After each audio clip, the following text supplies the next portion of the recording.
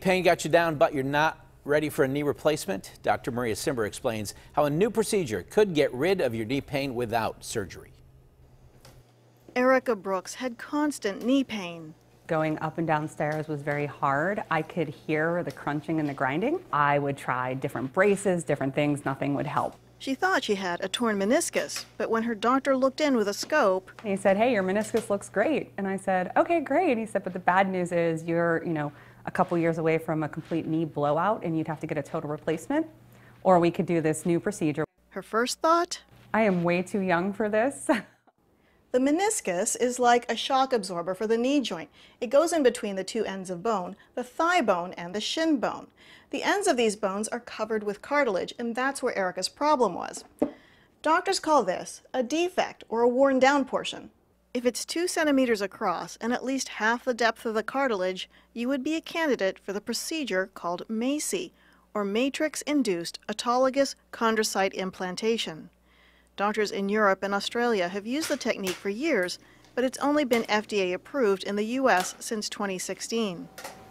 During the scope, the surgeons take a tic-tac-sized bit of cartilage from the non-weight-bearing portion of the knee, package it in preservative, and send it to a lab in Massachusetts, where they use the snippet to grow more cartilage cells. When the slab of new cells is ready, about 3 weeks later, the doctors do another operation to place them into the defect, like filling a pothole. That's a much more extensive surgery, and that's where the long recovery comes into play. The second surgery is more of an open procedure in order to access the knee. Typically, they stay overnight in the hospital for 24 hours.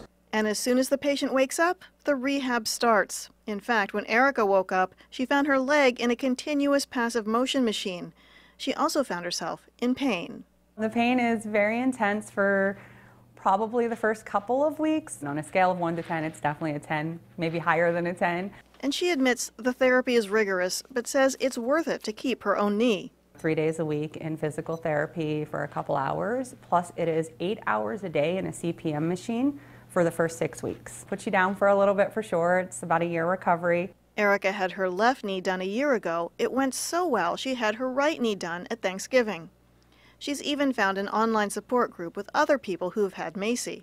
I was just able to do a straight leg raise yesterday for the first time, and I videoed it and shared it with the group. Hey, look, I can lift my leg. For some, there's a chance MACI won't work. It's really hard to reject your own cells, so rejection's not an issue. It's a matter of whether they actually incorporate fully into your knee or not. If it doesn't, a knee replacement may come sooner rather than later.